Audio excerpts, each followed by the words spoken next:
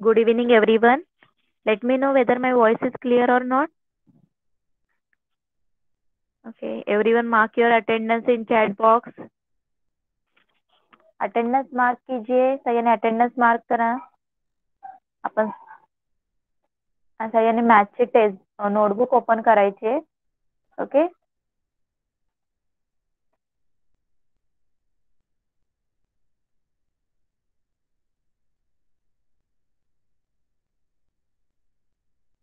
Okay, let's start.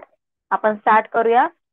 तर we have started perimeter and area lesson, right. आपण area आणि perimeter हा lesson start केलेला होता. ओके. तर लास्ट मंथ. ओके. नेटवर्कच्या इश्यूमुळे आपण क्लास हाफ एन आवर घेतला होता आणि नंतर कॅन्सल केला होता, राईट.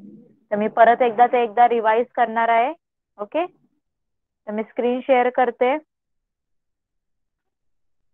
माझा स्क्रीन विजिबल आहे का तुम्हाला? स्क्रीन विजिबल आहे. ओके, चला स्टार्ट करूया. आपण जे काही पॉइंट्स इम्पॉर्टंट वाटतात तुम्हाला पटकन लिहून घ्यायचे.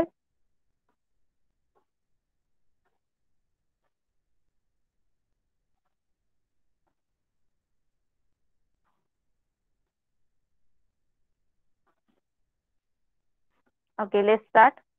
Today is our FCC 2 session number 63. Okay. आज आपला सेशन नंबर 63 आहे. So let's start. We have today's topic. First introduction. Introduction करणार आहोत. Next polygon. What is mean by polygon? Polygon म्हणजे काय त्याच्याबद्दल आपण स्टडी करणार आहोत. Okay. Then perimeter of polygon. Perimeter of polygon. त्या पॉलिगॉनचा पेरिमीटर कसा फाइंड आउट करायचा ते आपण स्टडी करणार आहोत. ओके. त्याच्यानंतर लास्टला त्याच्यावर रिलेटेड अपन क्विज क्वेश्चंस घेणार आहोत. ओके. कळालं सगळ्यांना? टुडेज टॉपिक आज हम लोग क्या क्या पढ़ने वाले हैं. First introduction. मैं आपको इंट्रोड्यूस करने वाली हूँ. ओके. एरिया और पेरीमीटर क्या, इस टॉपिक में हम लोग क्या पढ़ने वाले हैं. ओके. उसके बाद पॉलीगॉन के बारे में बताने वाली हूँ. ओके. और उसका पेरीमीटर कैसे निकालते वो मैं बताने वाली हूँ. ओके. और लास्ट में ये सब पर हम लोग क्वेश्चंस लेंगे. ओके. समझ में आया सब लोगों को आज के टॉपिक?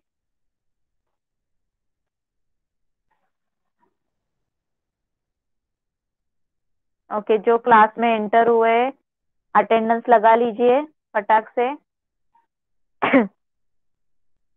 हम लोगों ने एरिया और पेरीमीटर ये लेसन स्टार्ट किया हुआ है. ओके. चलिए तो स्टार्ट करते हैं हम लोग. First introduction. ओके. तर फर्स्ट आपण इंट्रोडक्शन स्टार्ट करूया.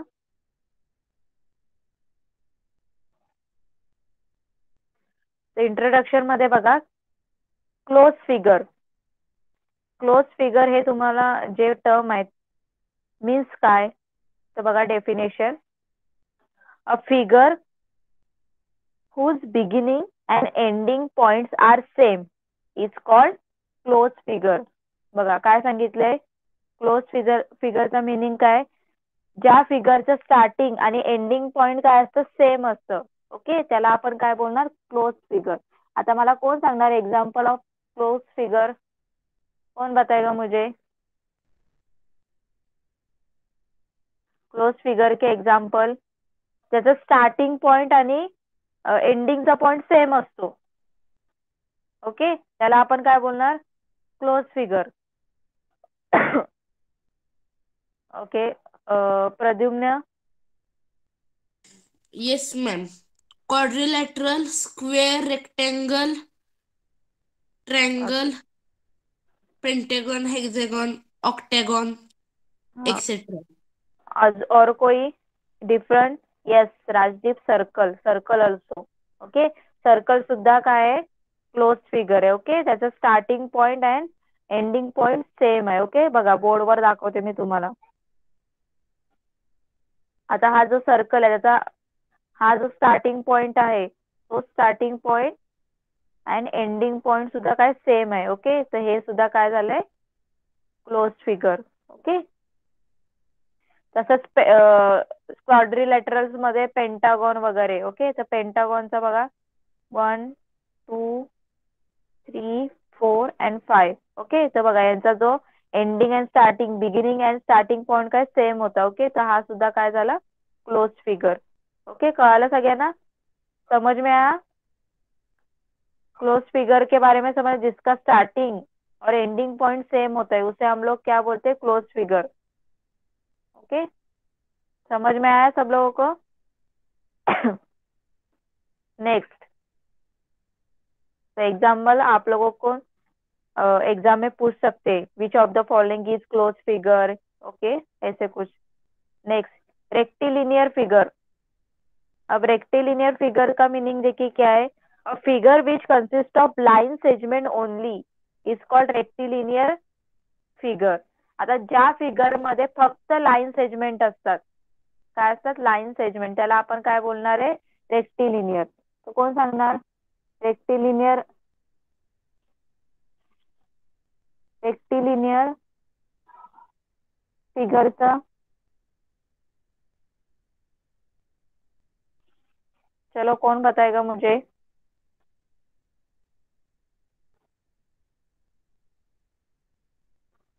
ज्या फिगर मध्ये लाईन सेगमेंट असतात, कोण सांगेल, त्याला रेक्टिलिनियर फिगर बोलतात. लाईन सेगमेंट कशा कशामध्ये, लाइन सेगमेंट क्वाड्रिलैटरल, सगळ्या क्वाड्रिलैटरल मध्येच लाइन सेगमेंट है ना. हमारे जो क्वाड्रिलैटरल्स है उसमें सब लाइन सेगमेंट है, राइट. तो देखिए यहाँ पे बोर्ड पे ड्रॉ करती हूँ. स्क्वायर, स्क्वायर में देखिए लाइन सेगमेंट है ना, ये सब लाइन ही है, ये सब लाइन है. ओके. रेक्टेंगल में भी लाइन है सब. ओके. समझ में आ रहा है सब लोग. तो ये क्या है सब लोग, रेक्टिलिनियर फिगर.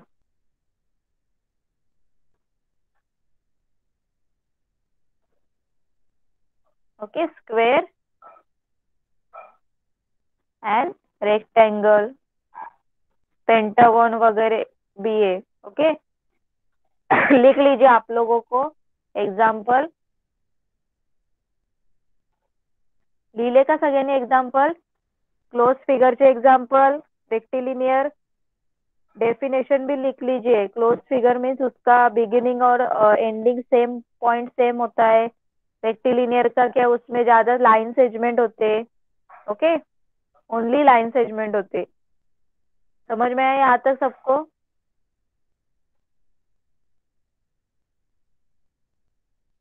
नेक्स्ट आगे जाते हैं हम लोग.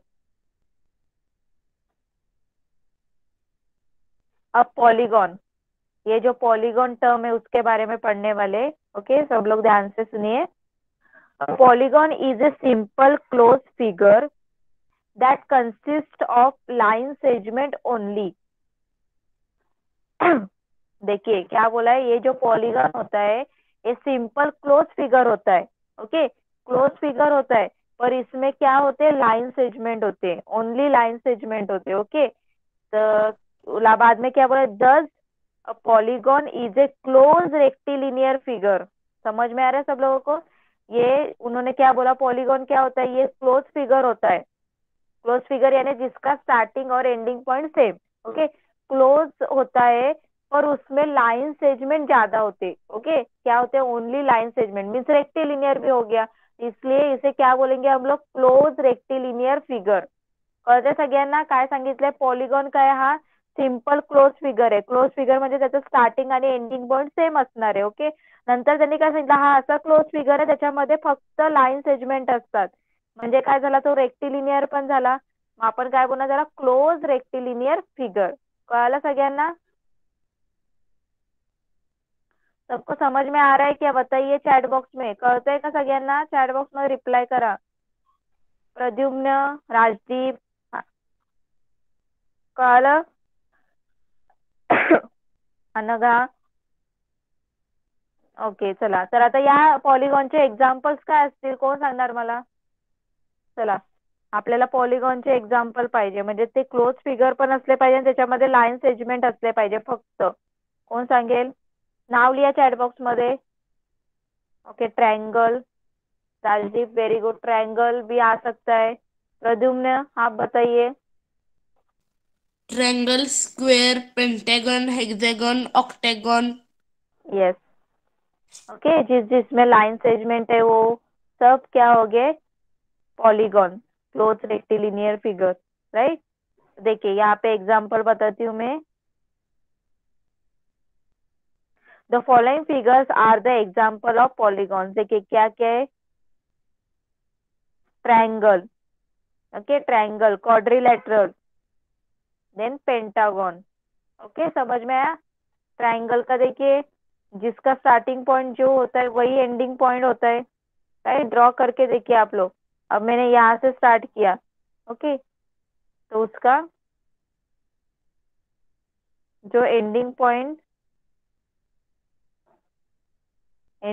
भी सेम है, यहाँ पे ही है ना, ओके। और इसमें लाइन सेगमेंट ही है ओनली, ओके। तो इसलिए क्या इसे बोलेंगे? Close rectilinear figure, that is polygon. Okay समझ में आया सब लोगों को? यहाँ तक समझ में आया?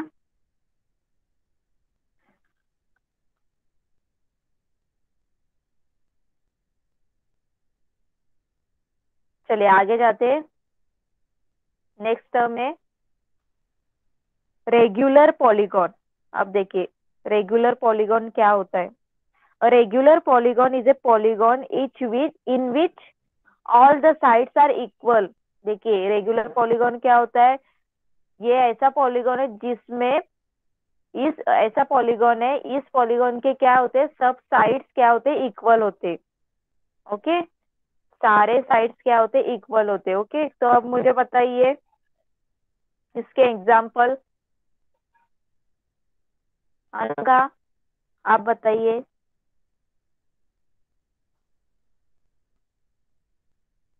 चलिए माइक ऑन कीजिए और बताइए मुझे रेगुलर पॉलीगॉन के। अनगा।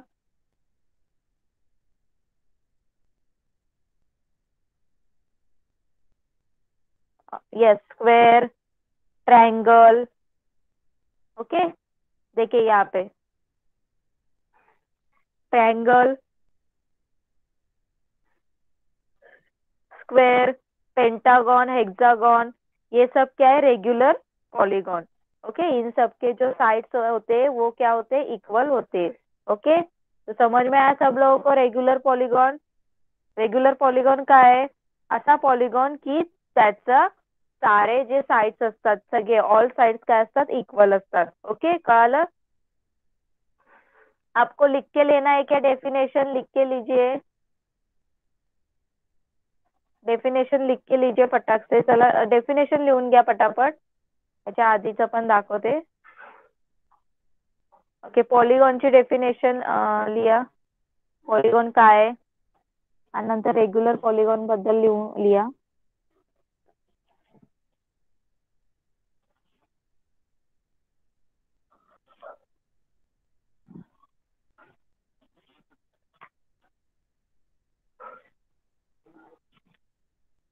कंप्लीटेड पॉलीगॉन एग्जाम्पल सुद्धा मेन्शन करा खाली पटकन।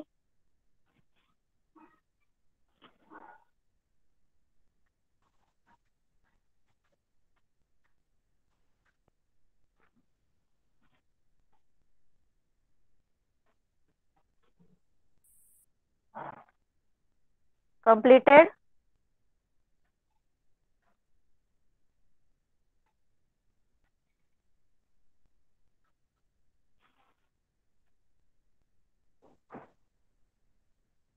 ओके रेग्युलर, आता रेग्युलर पॉलीगॉनची डेफिनेशन लिहा। नेक्स्ट आणि एक्झाम्पल सुद्धा लिहा।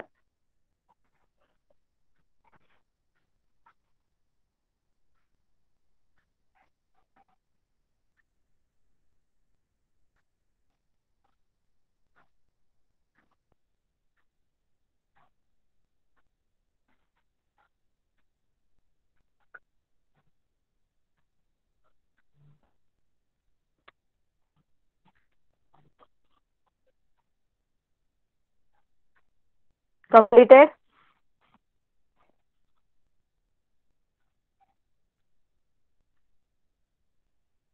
पॉली सुद्धा कम्प्लीट झाला.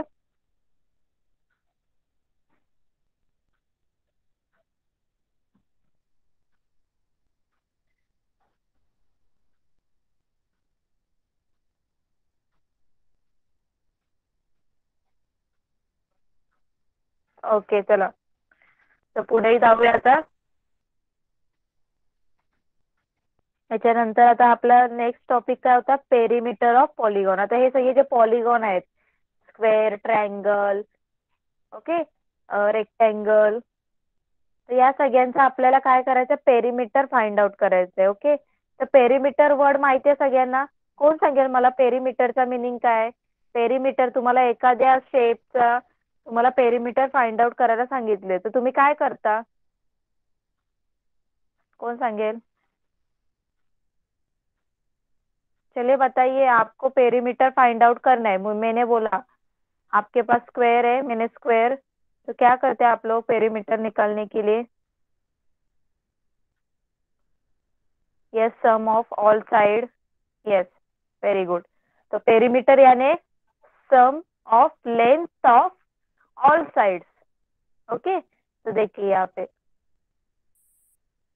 Perimeter of polygon, the sum of the length of all sides of a closed figure is called perimeter of the figure. Okay, तो आप लोगों को एक शेप दिया होगा, एक क्लोज फिगर दिया होगा, उसके सारे साइड के लेंथ का आप लोग क्या करते हैं, सम करते हैं. मीन्स आप लोग उस पॉलीगॉन का क्या करते हो, पेरीमीटर निकालते हो. ओके, आता तुम्हाला एक क्लोज फिगर दिलेला आहे, त्या फिगरचा साईडच्या लेंथची तुम्ही काय करता, ऍडिशन. ओके, सम म्हणजे ऍडिशन करता. ओके, आणि ऍडिशन केल्यानंतर जे काय आन्सर मिळेल म्हणजे काय, ते त्या क्लोज फिगरचं पेरिमीटर होईल. Okay, the some of the length of all the sides of A close figure is called the perimeter of the figure.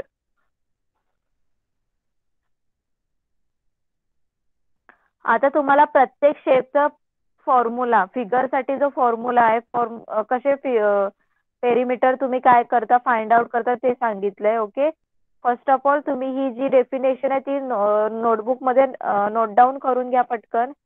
Perimeter of figure, the some of the length of the all sides of the close figure is called perimeter of the figure. सगळ्यांनी note down करा. झाल्यानंतर completed म्हणून द्या chat box मध्ये.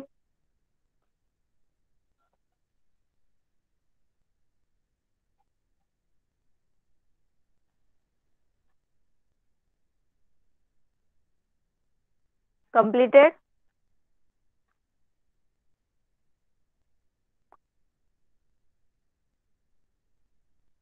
Okay, चला आता प्रत्येकाचा आपण फिगर आणि त्याचा perimeter, name of the figure. First हम लोग क्या देखने वाले, फिगर और उस फिगर का नाम और उसका पेरीमीटर कैसे फाइंड आउट करते. ओके, आता तुम्हाला एक टेबल मी सांगणार आहे, त्या टेबल मध्ये सगळे फिगरची नाव आहेत आणि त्याचा पेरीमीटर कसं फाइंड आउट करायचं ते आपण बघणार आहोत. ओके, तर बघा सगळ्यांनी नीट लक्ष देऊन टेबल बघायचं. Okay, perimeter of some polygons R given in the table below. फक्त पॉलिगॉन्स. ओके, पॉलिगॉन्स दिलेले आहेत, त्यांचं पेरीमीटर कसं फाइंड आउट करायचं. ओके, फर्स्ट सगळ्यांना दिसतंय स्क्रीन. फर्स्ट फिगर बघा, तर फिगरचं नाव काय आहे, स्केलन ट्रायंगल. काय आहे, स्केलन ट्रायंगल. ओके, आता scalene triangle sorry, scalene triangle म्हणजे काय तुम्हाला माहिती आहे का, डेफिनेशन कोण सांगेल? स्केलन ट्रायंगल हा वर्ड तुम्ही ऐकलाय का?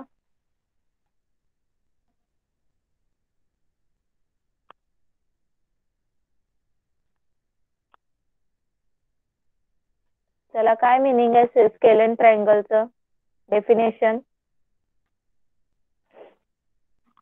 बघा. डेफिनेशन काय बघा, a triangle with all sides of the different length.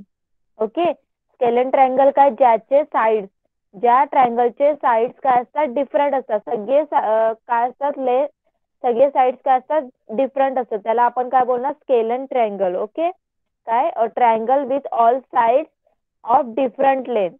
Okay, या ट्रायंगलचे सगळे साइड्स चे लेंथ कसे असतात डिफरंट असतात, आपण त्याला काय बोलणार स्केलन ट्रायंगल. ओके, आता त्या स्केलन ट्रायंगलचं तुम्हाला पेरिमीटर फाइंड आउट करायचं, तर काय करणार बघा सम of the length of the side means A plus, आता बघा लेंथ दिले इथे ए बी सी, मग तुम्ही काय करणार ए प्लस बी प्लस सी. ओके, कळलं सगळ्यांना? स्केलन ट्रायंगलचं समजलं का? बोर्ड कडे बघा सगळ्यांनी, जो स्केलन ट्रायंगल इथे ड्रॉ केलेला आहे. ओके, इथे काय ए आहे बी आहे आणि सी. स्केलन ट्रायंगल म्हणजे काय, या सगळ्यांचे जे लेंथ आहेत हे काय असणार आहे डिफरंट असणार आहे. ओके, कळालं सगळ्यांना? माहिती सम कसं करणार ए प्लस बी प्लस सी. ओके, म्हणजेच काय झालं पेरिमीटर ऑफ स्केलन ट्रायंगल. कळालं सगळ्यांना? ट्रायंगल. ओके, बघा प्रत्येक ट्रायंगलचं तुम्हाला पेरिमीटर कसं फाइंड आउट करायचंय सांगितलंय. नेक्स्ट वाला काय चार्ट मध्ये आयसोस्केल ट्रायंगल.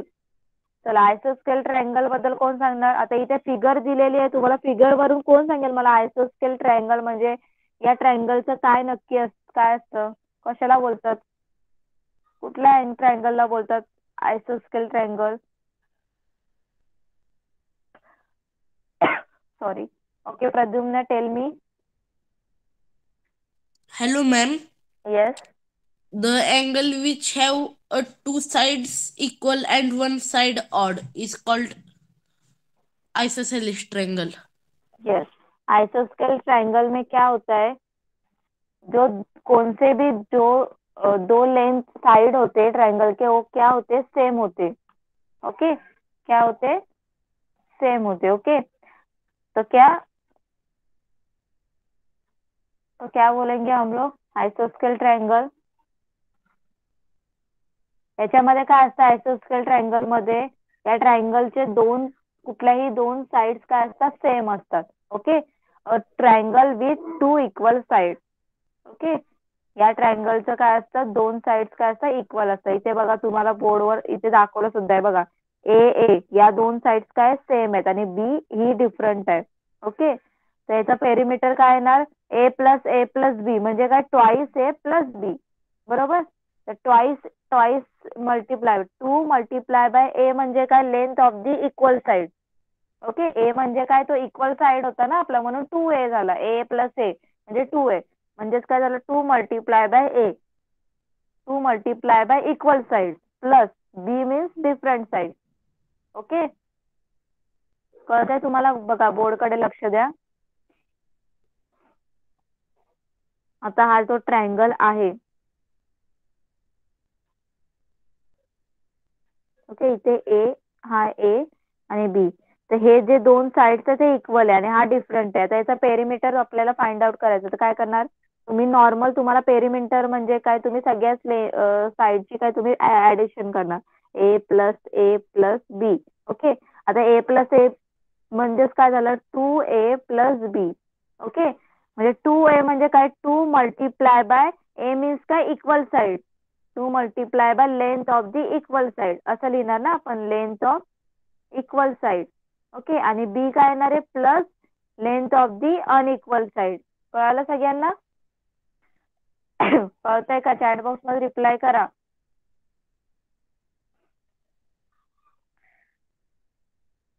ओके, चला नेक्स्ट काय दिलंय इक्विलॅटरल ट्रायंगल. चला इक्विलॅटरल ट्रायंगल बद्दल कोण सांगेल? राजदीप आप बताइए equilateral triangle. Equilateral triangle means the sum of all the three sides of a triangle is equal. Yes, a triangle with all three sides of equal length.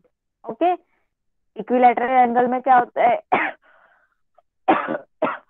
कि triangle के सारे जो sides होते हैं उसका लेंथ क्या होता है सेम होता है. ओके, तो फॉर एग्जांपल इसके पेरीमीटर कैसे फाइंड आउट करेंगे आप लोग?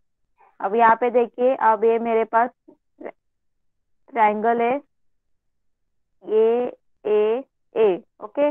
अब इसका पेरीमीटर मीन्स ए प्लस ए प्लस ए, राइट। मीन्स क्या हो गया, थ्राइस है ना, 3 टाइम्स है ना, तो 3 टाइम्स है हम लोग कैसे लिखेंगे, 3 multiply by length of the side triangle, okay. यहाँ पे सब सेम ही है ना, तो 3 multiply by length of the side of this triangle, okay. समझ में आया इक्विलैटरल ट्राइंगल का? बताइए चैट बॉक्स में। ओके नेक्स्ट, उसके बाद देखिए क्या है,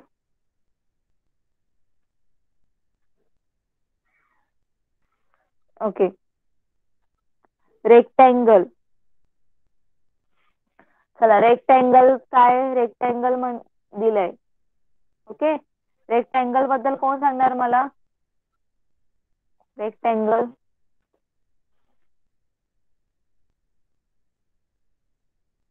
याच्यामध्ये काय असतं, अपोजिट साइड्स इक्वल असतात ना, रेक्टेंगल्स में क्या होते, अपोजिट साइड्स क्या होते, सेम होते, बरोबर। रेक्टेंगल काय, अपोजिट साइड काय असतात, सेम असतात, ओके। तर बघा इथे ए आणि बी, म्हणजेच इकडे पण काय झालं, बी समोर अपोजिट साइड बी चं बी एच आहे, मग इथे आपण कसं लिहिणार पेरीमीटर, बघा सगळ्यांनी बोर्ड कडे लक्ष द्या। आता रेक्टेंगल आहे, ओके, इथे ए दिलाय इथे बी दिलाय, तर रेक्टेंगलचे प्रॉपर्टीज काय, characteristic opposite sides R equal, हा बी येतो हा पण बी हा ए, ओके। आता याचा पेरीमीटर कसं फाइंड आउट करणार, ए प्लस ए प्लस बी प्लस ए प्लस बी, ओके।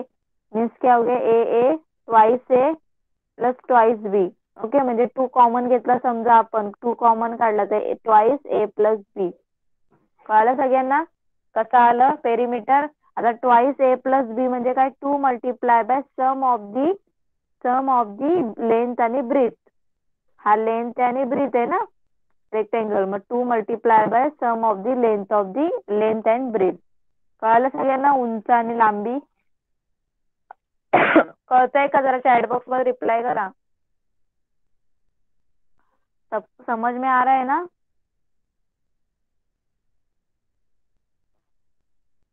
ओके उसके बाद देखिए क्या है, पैरेललोग्राम। पैरेललोग्राम इथे सुद्धा काय सेम, ओके। पैरेललोग्राम मध्ये काय सांगितलंय, ट्वाइस ए प्लस बी मीन्स काय, देखिए यहाँ पे diagram, twice length plus breadth, okay समजलं। नेक्स्ट आता स्क्वेअर, स्क्वेअरचं काय येणार आहे, स्क्वेअर म्हणजे all sides equal, A plus A plus A plus A means 4 times A, means 4 times multiply by length of the sides of the square, okay. आता rhombus, rhombus सुद्धा काय बघा, रॉम्बसचं कोण सांगणार मला डेफिनेशन, मी लास्ट टाइम सांगितलं होतं, लक्षात असेल तर तुम्हाला कोण सांगेल, लास्ट टाइम जो एकच होता क्लासमध्ये कोण होतं, रॉम्बसची डेफिनेशन सुद्धा लिहून घ्यायला सांगितली होती मी।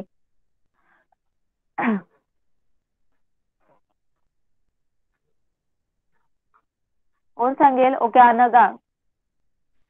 Hello. हाँ A parallelogram with 4 equal sides and sometimes one with no right angle is called rhombus. Yes, काय सांगितलंय रॉम्बसचं, A parallelogram with 4 equal sides and sometimes one with no right angles are called rhombus. Yes 4 क्या है, equal side, okay. 4 का है, equal side है, with one no right angle triangle, okay.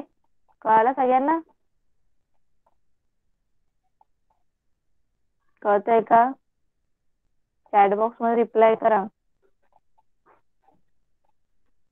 Okay. आता त्या रॉम्बसचे जर तुम्हाला आता पेरीमीटर फाइंड आउट करायचंय तर कसं फाइंड आउट करणार, 4 का इक्वल साइड आहे ना, तर सेम येणार ऍज इट इज स्क्वेअर सारखंच आहे, राइट। 4 इक्वल साइड है, ए ए ए ए मीन्स क्या हो गया, 4 multiply by A, okay 4a, कळालं, कळालं का सगळ्यांना इथपर्यंत, तर इथेच मी तुम्हाला पेरिमीटर, सगळ्यांचे पेरिमीटर कसे फॉर्म्युले दिले. लक्षात राहील सगळ्यांना की नोट डाऊन करून घेताय? नोट डाऊन करून घेताय का? ओके, चला पटापट फक्त काय करा, फिगरचं नाव लिहा आणि त्याच्या पुढे त्याचा पेरिमीटरचा फॉर्म्युला लिहा. चला पटापट, झाल्यानंतर सांगा मला. आता फक्त लिहा स्केलन ट्रायंगल, त्याचा एरिया हे फॉर्म्युला, आयसोसेल ट्रायंगल त्याचा फॉर्म्युला. पटापट लिहायला स्टार्ट करा.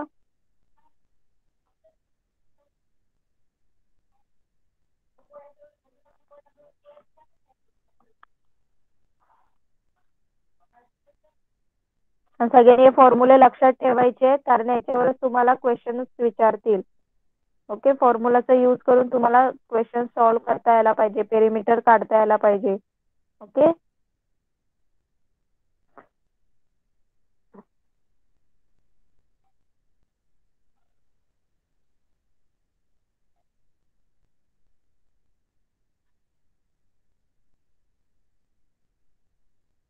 completed this page?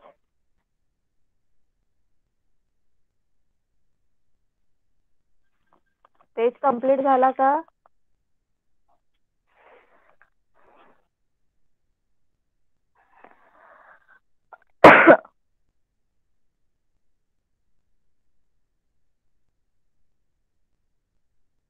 Okay, next page.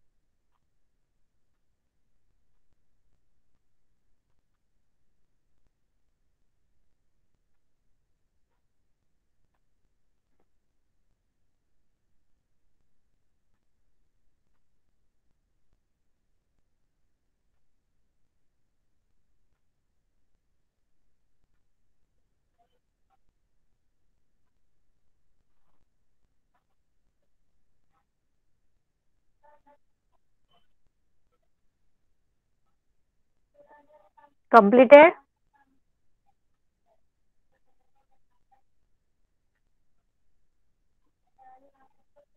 Complete झालं?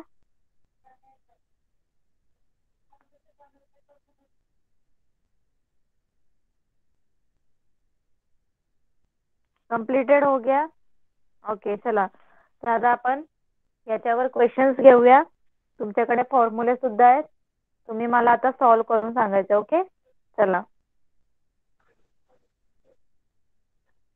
Quiz time.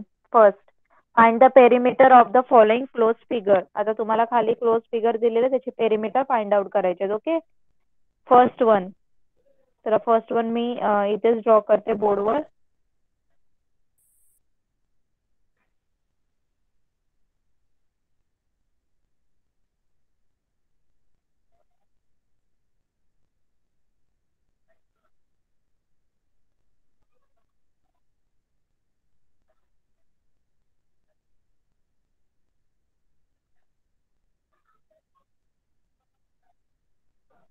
Okay, A B C D, 9 centimetre, 12 centimetre, 15 centimetre आणि 7 सेंटीमीटर. चला याचा पेरिमीटर कोण फाइंड आउट करून सांगणार मला?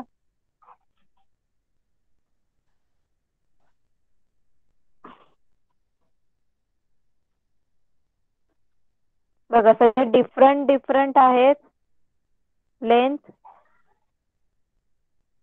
चला फाइंड आउट करून सांगा, काय येणार आन्सर? Yes, 43 centimetre. काय येणार आहे? 43 सेंटीमीटर. येस, पण सॉल्व करताना जरा सिस्टमॅटिक लिहा. वरती लिहा perimeter perimeter of quadrilateral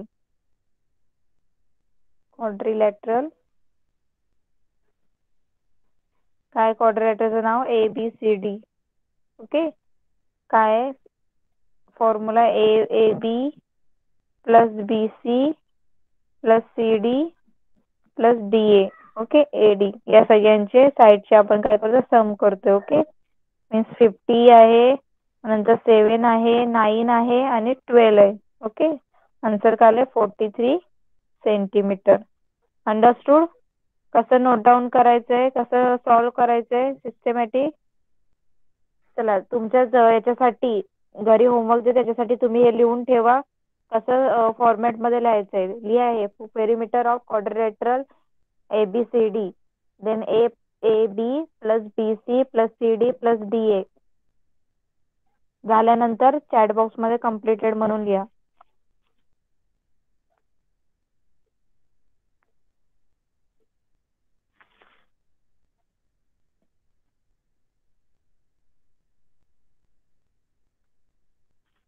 Completed?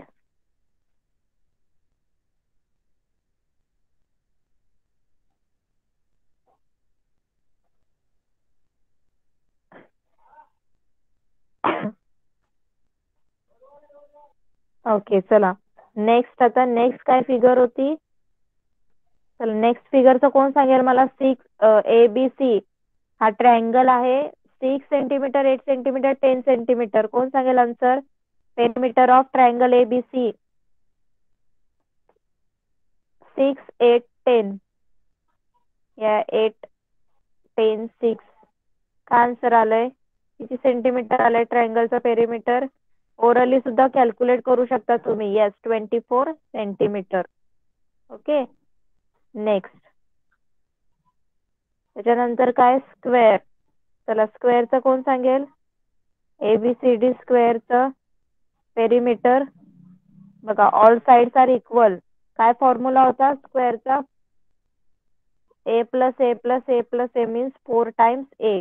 Okay, तर तुम्ही काय करणार? 4 times length of the side.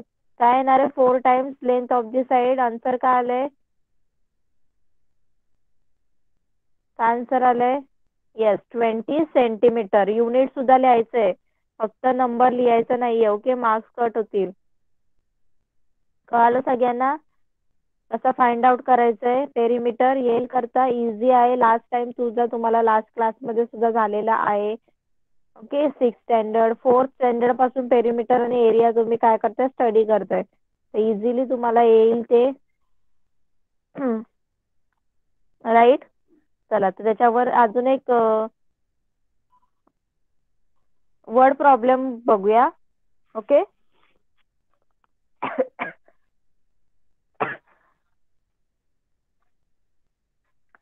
Nisha wants to fence the rectangular garden in front of her house. Its length is 6 meter and breadth is 3 meter. The side which not be fenced is 6 meter in length.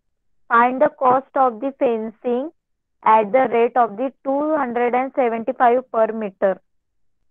Okay, कळालं सगळ्यांना? Question काय झालं? निशाला तिच्या घराच्या समोर एक garden आहे. त्या रेक्टँग्युलर गार्डनला काय करायचं? कुंपण घालायचं. ओके, त्याची लेंथ किती आहे? 6 सेंटीमीटर लेंथ आहे आणि ब्रीथ किती आहे? 3 मीटर ब्रीथ आहे. ओके, आणि जी साईड आहे जिला कुंपण नाही घालायचंय ती 6 मीटर लेंथ मध्ये.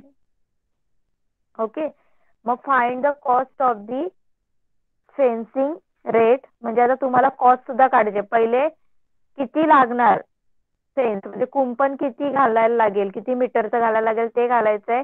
आणि त्या मीटरला म्हणजे त्यांनी सांगितलं 1 मीटरसाठी 275 आहे पर मीटर. मग तसं ते जे मीटर आहे त्याची कॉस्ट तुम्हाला काय करायचंय? काढायचंय. तर कसं फाइंड आउट करणार? कोण सांगेल मला?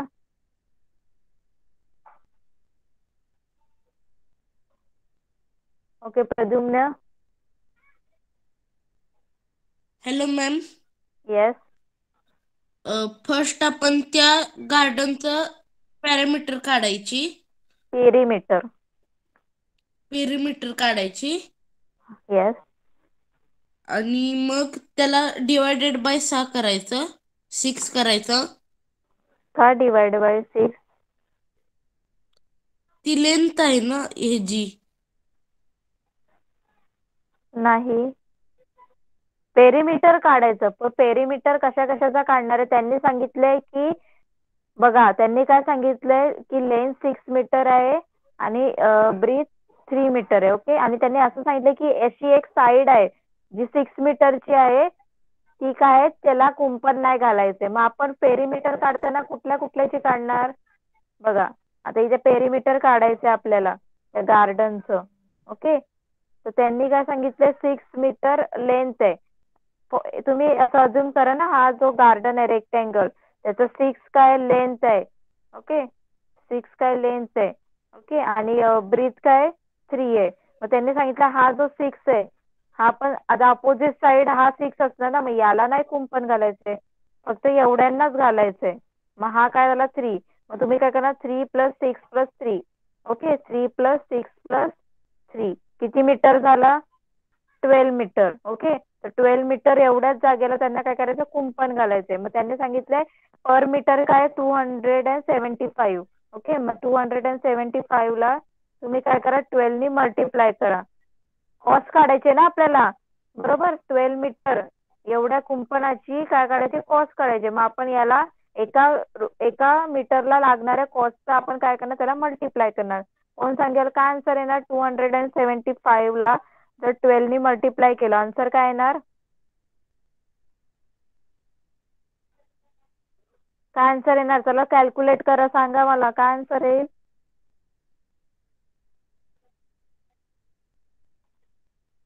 Yes, 3300 rupees per. असं कळालं सगळ्यांना आता? आन्सर काय ना, 3300 मीटर, सॉरी रुपीज. ओके. अशा प्रकारचे सुद्धा क्वेश्चन तुम्हाला विचारू शकता. बघा कसं कन्फ्युजिंग होतं. त्यांनी सांगितलं की लेंथ 6 आहे आणि ब्रीथ 3 आहे. परत त्यांनी हे सुद्धा सांगितलं की एक साइड आहे त्याला नाही कुंपण घालायचंय आणि ते 6 मीटर आहे. ओके. मग 6 मीटर त्याच्या वरचं अपोजिट त्याला कॅन्सल करायचं आणि बाकीचे 2 वीज म्हणजे अपोजिट साइडचे जे ब्रीथ आहे आणि लेंथ त्यांचं काय करा, तुम्ही ऍडिशन करा. आणि नंतर जे ऍडिशन आल्यानंतर तेवढं मीटर कुंपण घालायचं. एका मीटर साठी एवढे लागतात. मग तेवढ्या 12 मीटर साठी किती लागणार, मग तुम्ही काय करणार, ते काय करणार, मल्टिप्लाय करणार. ओके. कळालं? कोणाला काही डाऊट आहे?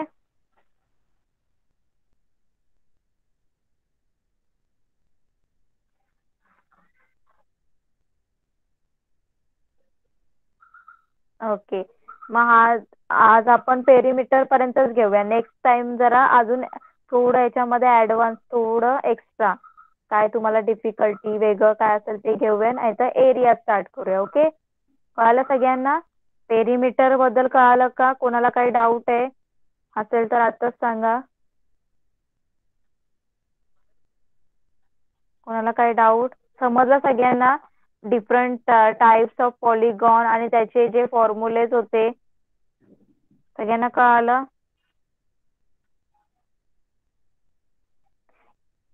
एवढ्या दिवसापासून क्लास का अटेंड करत नव्हते? ओनली अनघा क्लासमध्ये प्रेझेंट असायची. 2-3 क्लास आपले असेच कॅन्सल झाले. काय रिझन होतं? राजदीप, प्रद्युम्न, क्या रीजन था?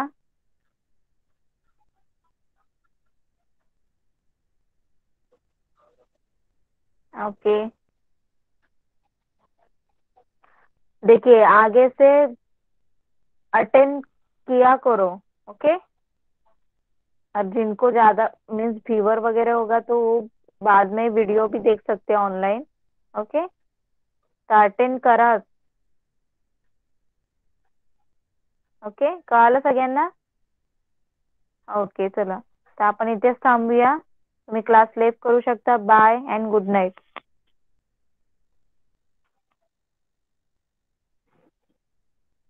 बाय.